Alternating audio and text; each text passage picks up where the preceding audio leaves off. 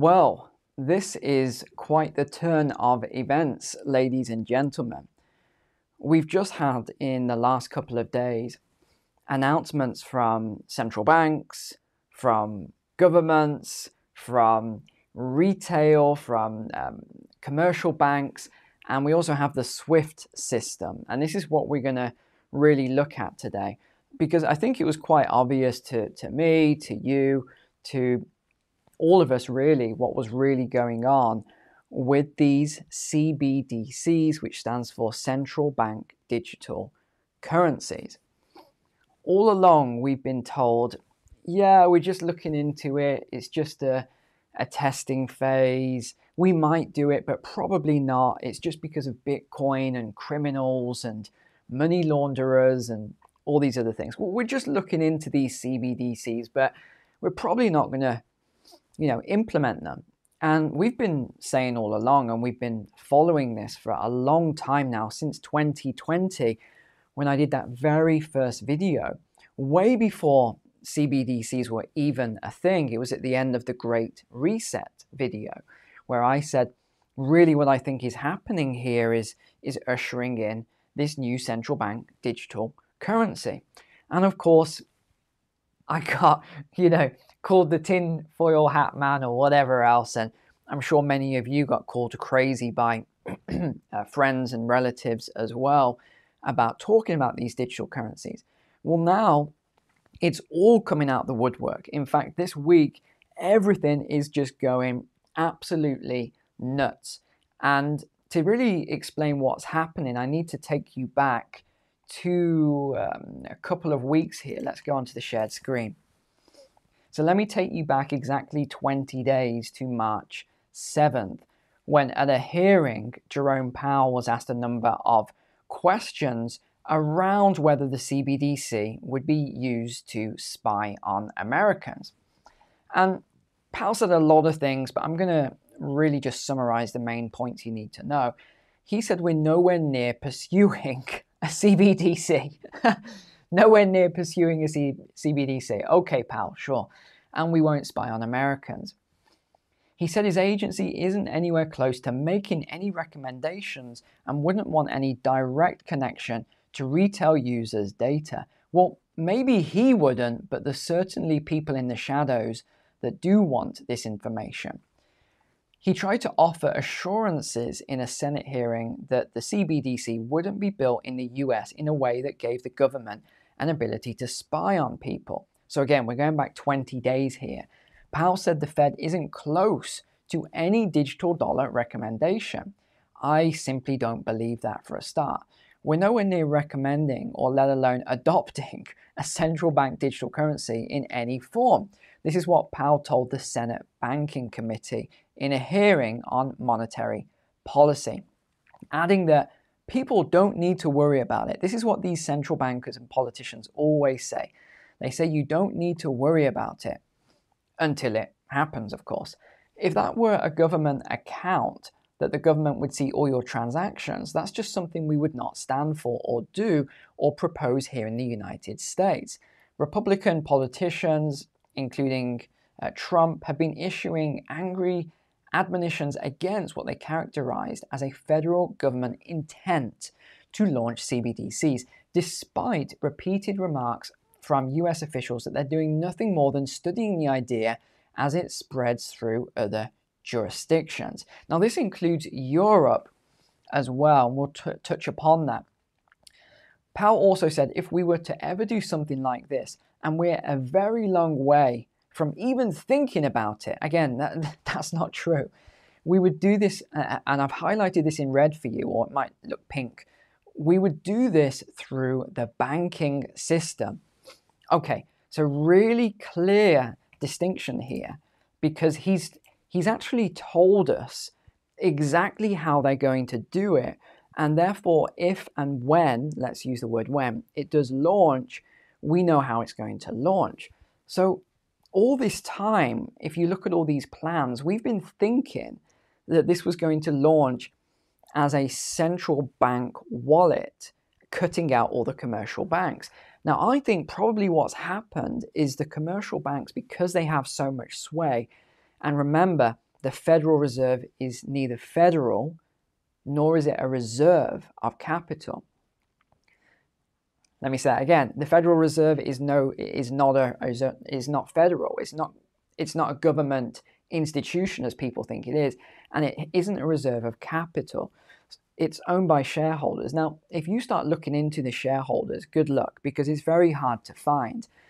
But there are clues, and I would theorize that the shareholders are the largest banks in the USA, as well as there's a couple of potential families, but I'm not going to even go down that rabbit hole right now. So let's just look at the largest banks and assume that they are the major shareholders here. Well, if that's the case, there's just no possible way, when I think about it logically now, there's no possible way they would allow their banks to be cut out of the transactions, because you have a central bank digital currency.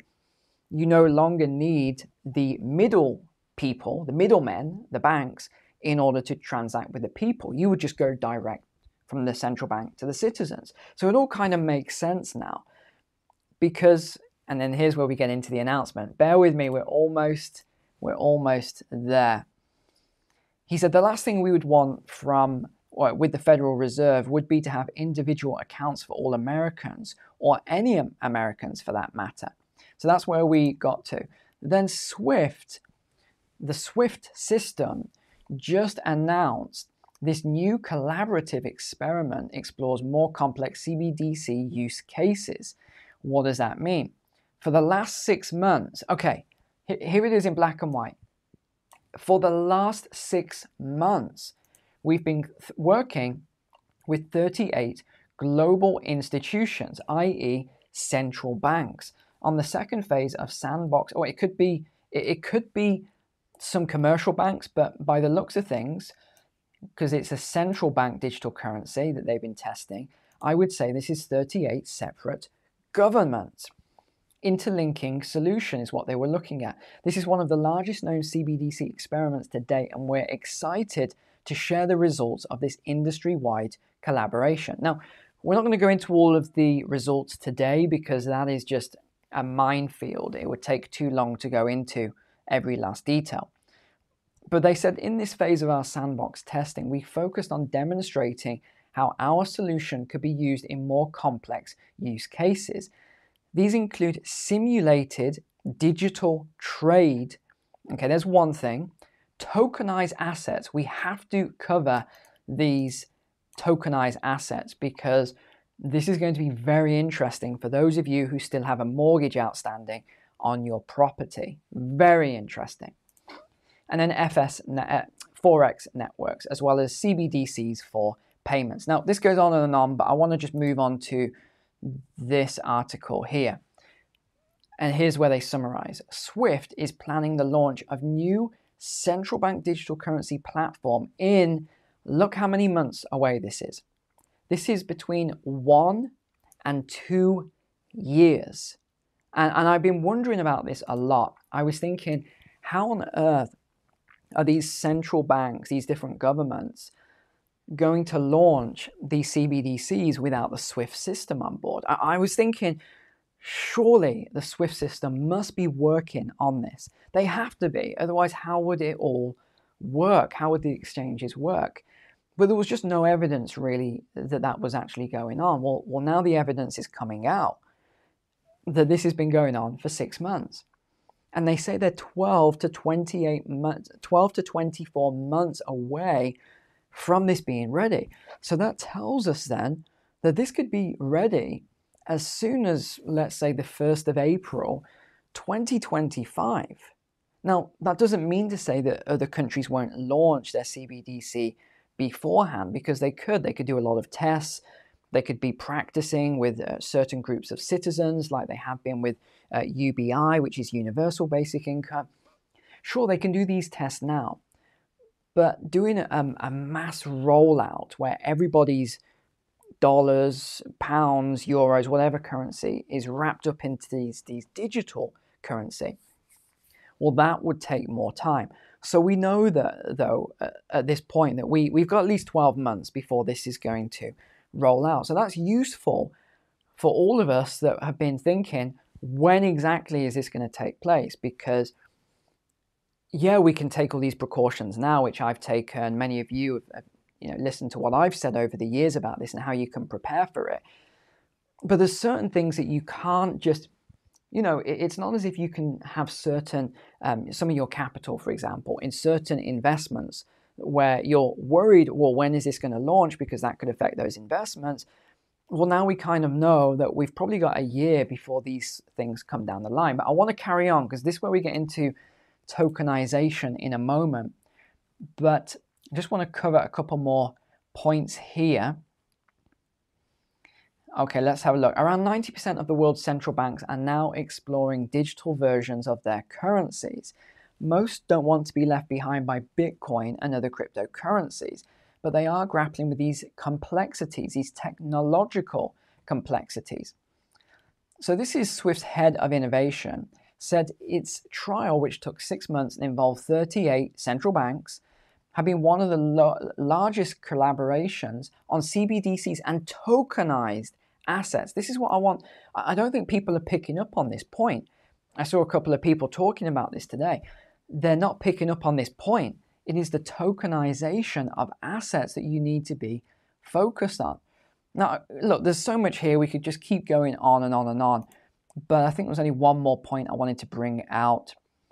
Although the time frame could still shift if major economy CBDC launches get delayed.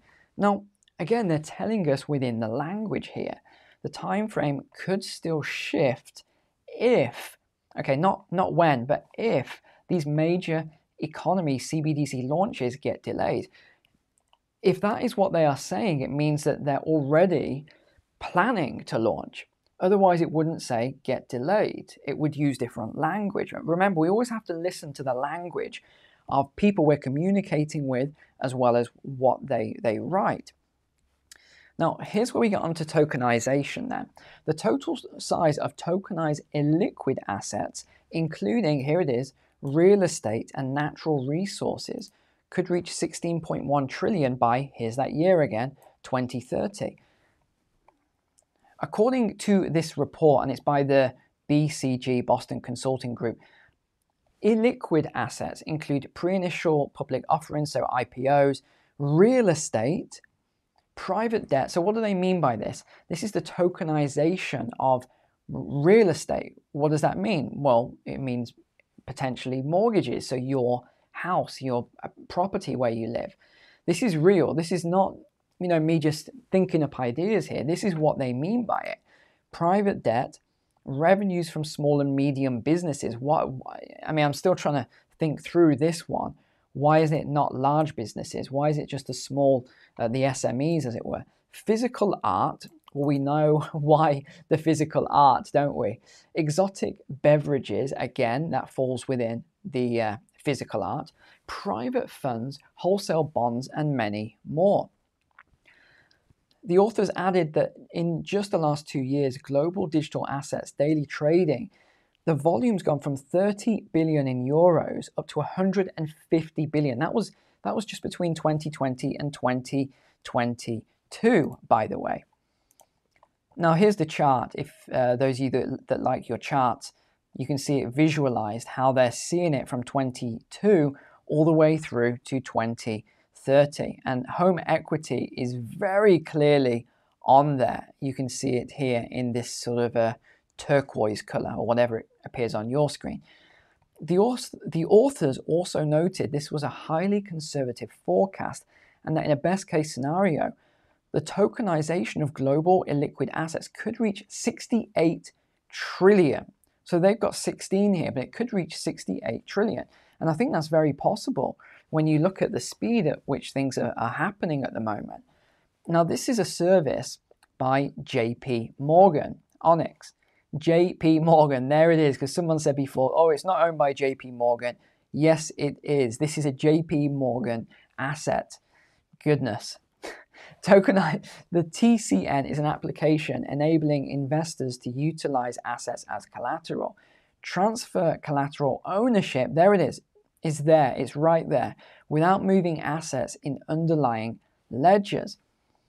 Now you can read through, there's a lot here if you want to know more about this, but it provides added capabilities for assets previously unavailable for use as collateral. Real-time transfer of collateral ownership. There it is, real-time transfer. So all of this is coming as we thought. This is really complicated. I don't think we need to go into how the simulator works, but this is your euros here, this is your HKD, and it just shows how the trades will actually happen. We won't go into it, it's a little complex here, but here's another chart. This is China, Eurozone, US, and Nigeria. The digital yuan is already active in 260 million wallets.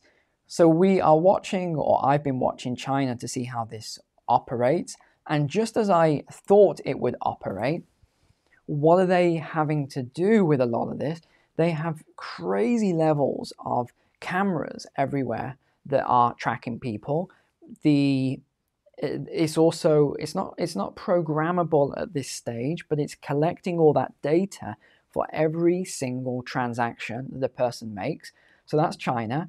We look at Nigeria then, and you know exactly what's going on in Nigeria. We've covered it. You saw what they did. This was very, very nefarious what they did, what the government did. It was absolutely terrible, in fact, what they did. All of a sudden, there was no cash available. Oh, conveniently, after years and years of having cash, there was just none available. You couldn't get cash. The ATMs stopped working. You can only withdraw certain amounts. And then they launched new banknotes, but they forgot to print enough banknotes. Gosh, these silly, bankers. I mean, I always thought the bankers were recruiting the smartest people, grabbing the smartest people into banking, when really they should go into healthcare and medicine and all these other things. But that's a story for another day. No, apparently all these geniuses forgot about the. I mean, you get where I'm going with this. It's quite ridiculous. And then we have the Eurozone, we have the US. Again, we've talked about this a lot as to where they are. They're very close with these. The ECB is very close with theirs. Sweden has just released their final report on their e-krona.